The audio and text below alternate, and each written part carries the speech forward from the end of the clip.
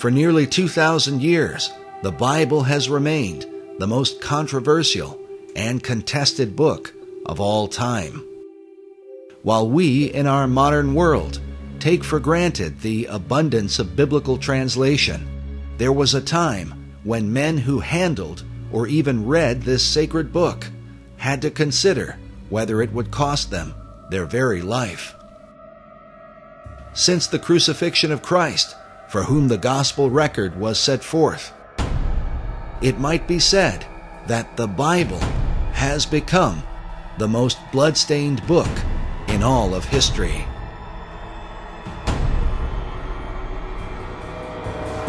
Men have fought for it, been burned at the stake for it.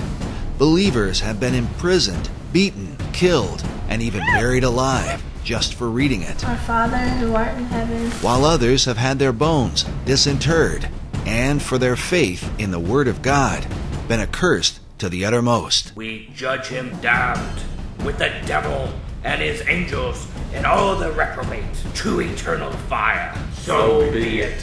Please, no, no! Bible-believing Christians have suffered all this and more for daring to communicate the powerful words of the Holy Scripture to a lost and dying world.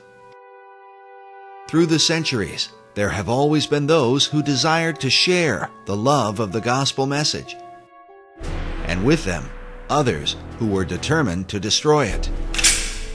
Yet for those who believe, the light of God's Word shines through even the darkest of times.